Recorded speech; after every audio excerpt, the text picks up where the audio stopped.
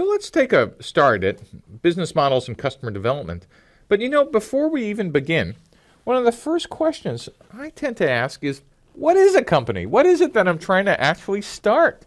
Just for the sake of this class, I think we ought to use this definition.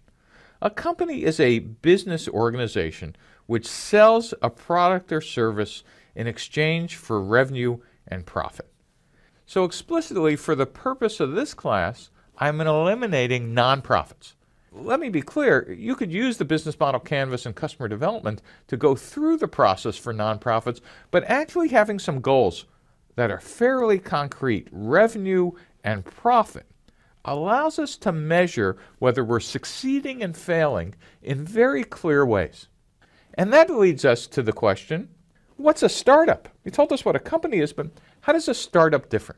And for me, you have to know, I spent 20 years doing 8 startups, and I never could have given you a definition off the top of my head what a startup is. I always thought a startup is where we had free food, or there was a great small team, or you could bring your dog and whatever, but I never quite understood the purpose of a startup. So I'm going to give you Steve's definition of what it is you're actually doing. One is, a startup is a temporary organization designed to search for a repeatable and scalable business model. Now let's go back and parse this sentence because this is pretty important. Number one is temporary. The goal of a startup is not to be a startup. A startup actually aims to become a company. Well, that's kind of interesting, because if you really think about it, at least if you're a web mobile startup, there's no such thing as a 10-year-old startup. There's a 2-year-old startup attached to an 8-year-old failure. A startup is a temporary organization. And what are you supposed to be doing? Well, while you think it might be building the product, or maybe if you're thinking harder, it might be get customers. Actually, no. A startup is actually designed to search for something. Well, that's kind of interesting. What is it that I'm supposed to be searching for? Let's see. Well, number one, you want to search for something that's repeatable. And repeatable means the same thing that works on Monday works on Wednesday and works on Friday and works next week and works the next month. That is, I want to find sales and marketing and engineering processes that are repeatable. And I also want to find them scalable. What scalable means, I put $1 in, I get $2 out. Or I put $1 in, maybe I get $10 out. But I better not be losing money on a continual basis, or I'm called a out-of-business startup. Okay, I know I'm searching now for something repeatable and scalable, but what is it that I'm searching for? And what you're searching for is the business model. And that business model search is the basis of the rest of the class. So let's take a look and see how we become a company. So one of the interesting things about thinking about a startup is, how is your company going to be organized? And what we now know is the most efficient way to think about all the pieces, just all the parts, is by a business model. And so the next question is, okay, Steve, you just told me to think about a business model, but what is a business model? What are all the pieces? Well, let's take a look. And a business model is how a company creates value for itself while delivering products or services for its customers. Now, if you think about it, in the old days, we'd think about how to organize a company around functional organizations. We think, no, a company is about its sales department or its engineering department, and you would draw an org chart. But now we're going to draw a very different diagram. We're going to draw a diagram of how to think about all the pieces of a business. And so let's take a look at these 9 boxes. 9 boxes to describe any company from the world's largest to a 2-person startup starting in your parents' garage. If you're doing more than just watching these lectures, one of the things you're going to be staring at a lot is the business model canvas. If you're watching this video, the first thing I suggest is stop, go to businessmodelgeneration.com and download the canvas and print out a bunch of copies. Then go get a bunch of yellow stickies and a red pen, because that's what you're going to be using for the next couple of weeks. Now, what we actually do with the business model canvas is, in week 1, you use those yellow stickies to put up all your hypotheses. You probably don't have many facts yet, but you can make some pretty good guesses about what's your value prop, who the customers are, what your channel is, and what your pricing is. But what we're going to be doing is really interesting, is as you come back in with facts, we're going to be marking up the canvas and crossing out the things that actually weren't true and replacing them with the things we've learned. And we're going to do that week after week until what we end up with is a stack of business model canvases. And what you'll find out is at the end of the class, you can actually play back these canvases almost like a film strip and see what you've learned over time. Let's take a look at the first piece called the value proposition. The value proposition answers the question, what are you building and for who? The value proposition says, hey, it's not about your idea or product, it's about solving a problem or a need for a customer. That is, what pain are you solving? What gain are you creating? And more importantly, who are your customers?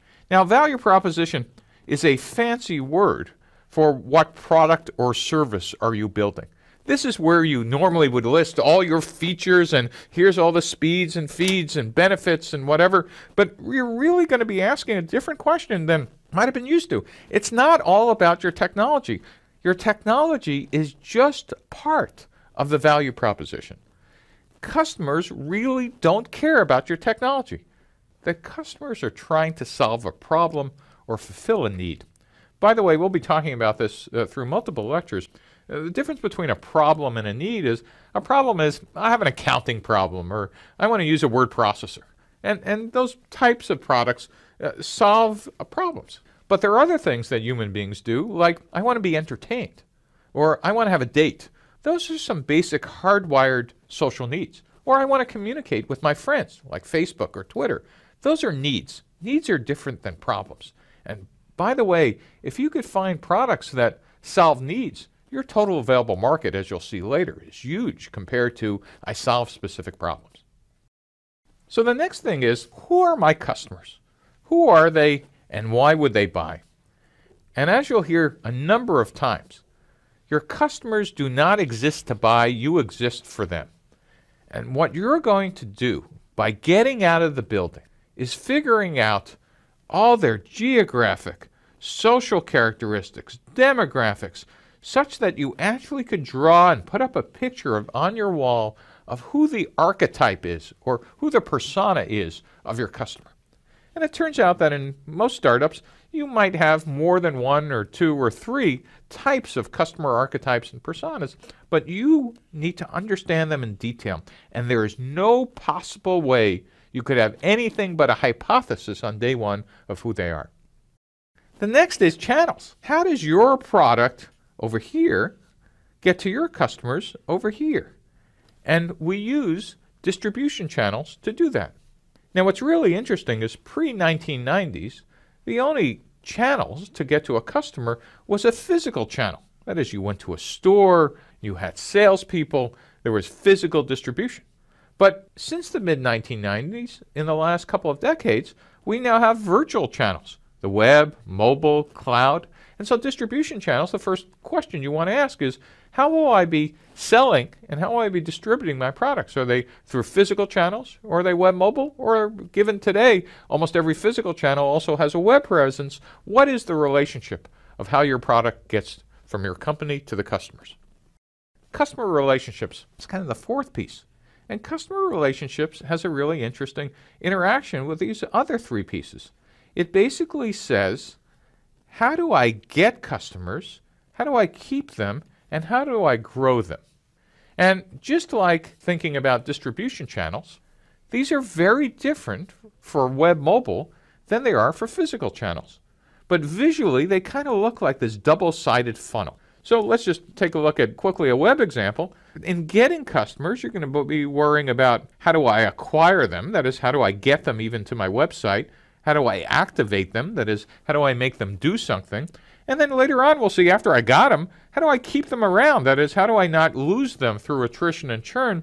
And then what can I do once I have customers to make them spend more money or use my product even more? And so one of the things we'll be thinking about is, how do I get, keep, and grow customers? And just like every other step, you might have hypotheses on day one, but you're only going to figure this out when you're out of the building. The next thing is revenue streams. How do you actually make money from your product and service being sold to customer segments? You know, revenue streams basically ask the question, what value is the customer paying for? And it actually has you think about What's the strategy of how I'm going to capture that value? Is it I'm going to just have a direct sale and it's a transaction based on price? Is it a freemium model where I'm going to give away the product for free and hope that some portion convert later? Is it a license or subscription model? That revenue model is different than the pricing tactics. That is, what is the dollar or pound amount or euro amount that I'm going to be charging? Again, the only way to figure this out is being able to interact with tens or hundreds or thousands of customers till you finally understand what the right revenue stream and revenue model is. The next piece you want to think about is, what are the key resources? What do you need to make the business model work? What assets are important? And what's an example of an asset in a key resource? Well, finance. Do you need capital? Do you need a line of credit? Some assets and resources are physical. Do you need physical plant, like a manufacturing line? Do you need specialized machines? Do you need vans and for delivery? Do you need cars? Is there something else you need? Is there intellectual property you need? Is there patents you need to acquire or protect? Do you need to acquire customer lists? Or is it just that you need to get great people, great software programmers in a specific area, or great hardware designers, or great manufacturing people? And then finally, again, the interaction between intellectual and human capital that's another key resource. What specifically do you need to do to keep these people, and who are they? The next piece is, who are your key partners and suppliers? And partnerships are kind of interesting, is we need to ask ourselves, before what's the deal, is what exactly are we acquiring from partners? And also, what activities are they going to perform and when? And this is where startups sometimes make a mistake of thinking, well, large companies do partnerships, I guess I need those too on day one. Turns out the types of partnerships you need in year one are certainly not the ones you're going to need in year 3 or 5 or 10. And the types of partnerships could be strategic alliances, joint ventures, just regular suppliers and buyers. And so you need to be thinking through who they are and actually getting out of the building and testing them. Next are key activities. What's the most important things you need to do for the business to make the business model work? Are you in the production business? Are you making something? Or are you in the problem-solving business, like you're doing consulting or engineering? Or are you managing supply chains? What are the key activities you need to become expert at? And then finally, all this adds up on the left-hand side over here to costs. What are the costs and expenses to operate the business model? One of the interesting things about cost is it's not just the obvious ones, like people or buildings or materials. What you're really going to be asking are, what are the entire costs to operate our business model? And so you want to think about what are the most important costs you need to worry about? What are the most expensive resources you're going to need to pay for? And what key activities are the most expensive? And then you want to ask the typical accounting things. What are fixed costs? What are variable costs? Are there economies of scale? And you want to start getting a good handle on what it is that will end up costing you money to run your business.